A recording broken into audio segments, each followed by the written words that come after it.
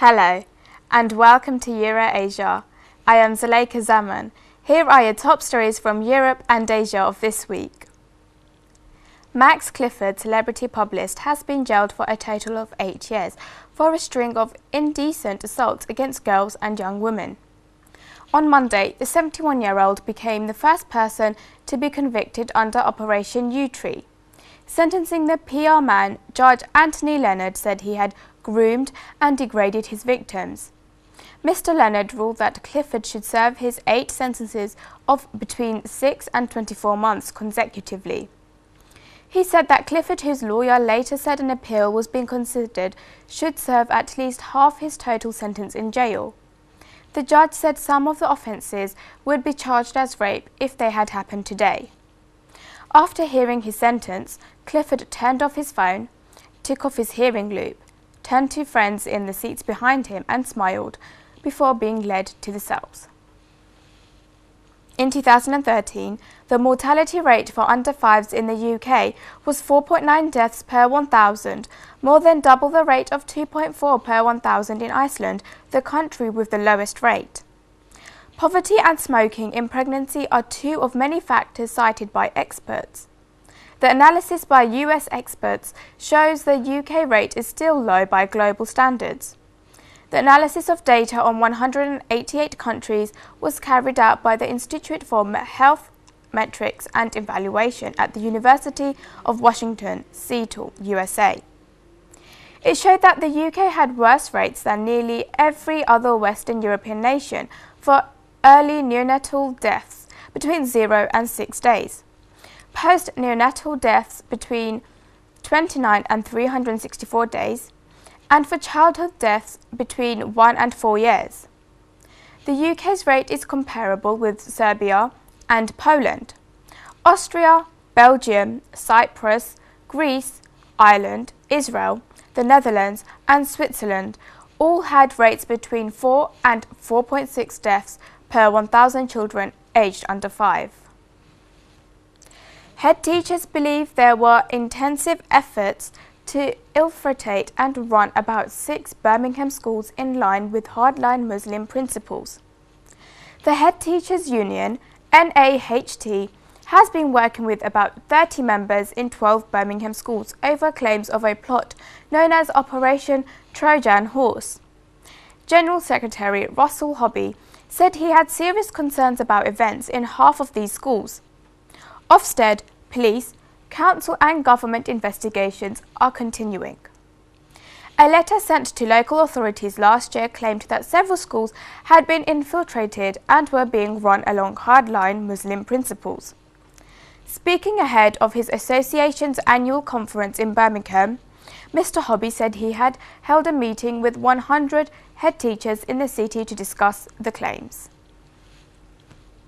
An EU-wide ban on mangoes from India has come into force, halting imports into the UK potentially until December 2015. The ban also includes aubergines, 2 types of squash and a type of leaf used in Indian cooking. Shipments of mangoes were suspended into Europe after consignments were found to be infested with fruit flies.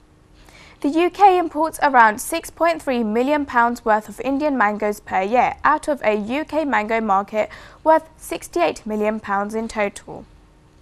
Non-European food pests were found in 207 shipments of fruit and vegetables in 2013. Indian mango exporters said they have put checks in place and have approached the authorities in Brussels to try to get the ban lifted. Public Health England was on Friday night contacting 2 passengers who flew to Heathrow alongside a man diagnosed with a deadly camel-borne virus that has killed dozens in the Middle East. America confirmed that the first reported case within its borders of the newly emerging Middle East respiratory syndrome had been detected in the state of Indiana, where an American had been hospitalized after returning to the US a week ago. The Centers for Disease Control and Prevention said America's first case of the virus involved a US citizen who worked as a healthcare worker in Saudi Arabia. The syndrome first surfaced 2 years ago, and since then at least 400 cases of the respiratory illness have been reported. and more than 100 people have died.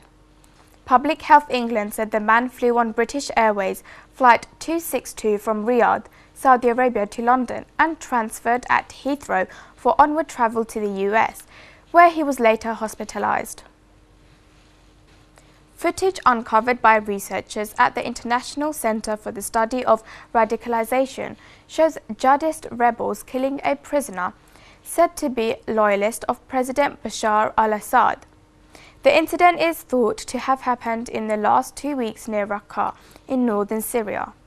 The footage was posted on the Instagram account of a man believed to be from London.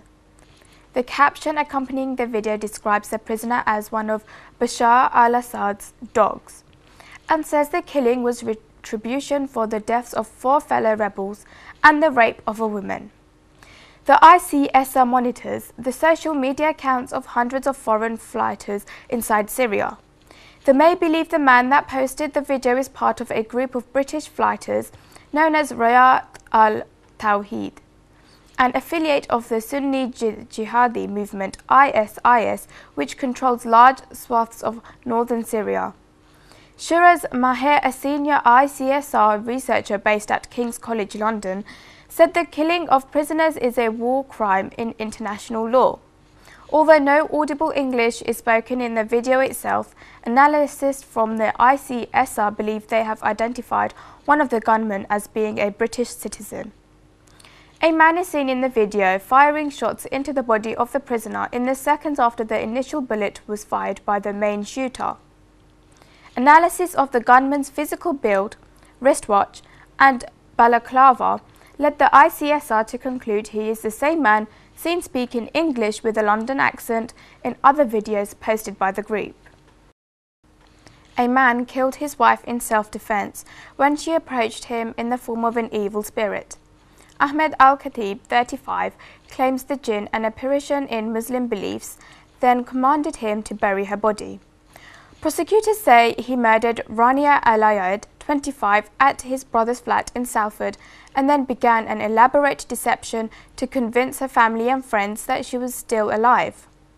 The body of the Syrian-born mother of 3 has still not been found 10 months after her husband said he buried her between trees near to the A19 in Thirsk, North Yorkshire.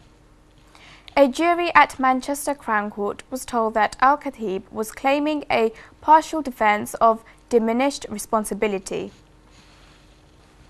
British aid to Pakistan should be cut unless there is proof the funds help stop extremism.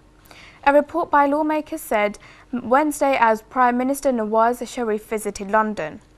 Published just hours before Sharif was to meet British counterpart David Cameron, the International Department Committee report singled out Pakistan for criticism.